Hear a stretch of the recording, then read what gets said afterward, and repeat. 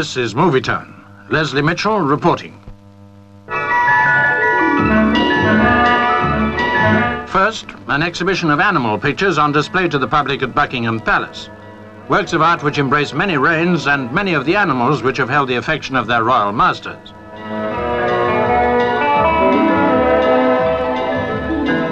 Charles I was a superb horseman. Van Dyck painted this study in about 1635.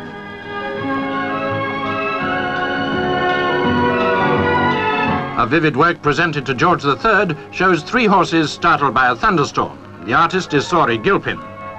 The great animal painter George Stubbs portrayed this Pomeranian for George IV. A section of the gallery is devoted to the pets of Queen Victoria. Her favourite Skye Terrier, Isla, a red macaw and 2 lovebirds made a delightful group for the brush of Sir Edwin Landseer. Victoria was fascinated by animals. She went 5 times to see the animal act of an American lion tamer, recorded also by Landseer. "Just exactly as I saw him," said the Queen.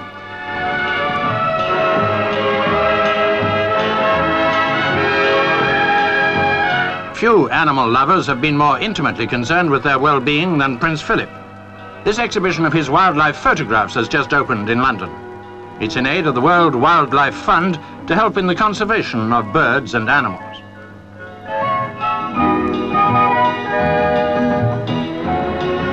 During his journeys around the world, the Prince has collected albums of photographs which illustrate his infectious enthusiasm for wild creatures, as well as his flair for photography.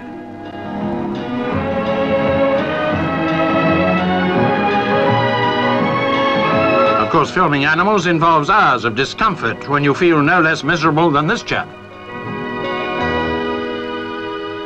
Finally, from the Galapagos Islands, 2 affectionate iguanas, a picture that makes up for any effort made to secure it.